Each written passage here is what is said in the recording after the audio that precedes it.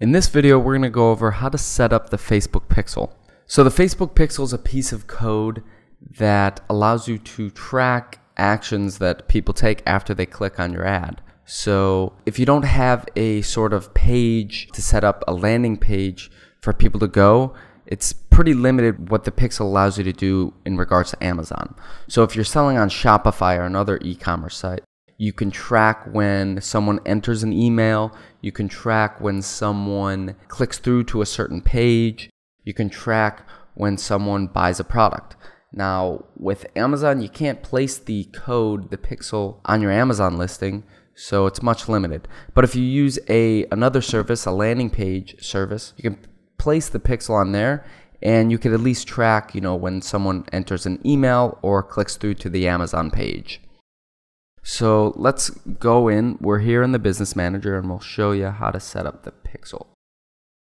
So you click this menu to drop it down, and under Measure and Reports, we're going to go to Pixels, and we're going to click Create a Pixel, and I'm just going to keep the Pixel the same name as my business and my page, and I'm not going to enter the website URL because in this case I don't have a website for this business. But if you do, you just enter that there and we'll be able to place the code in there later. So we're going to click Create, and voila, we've created the Pixel.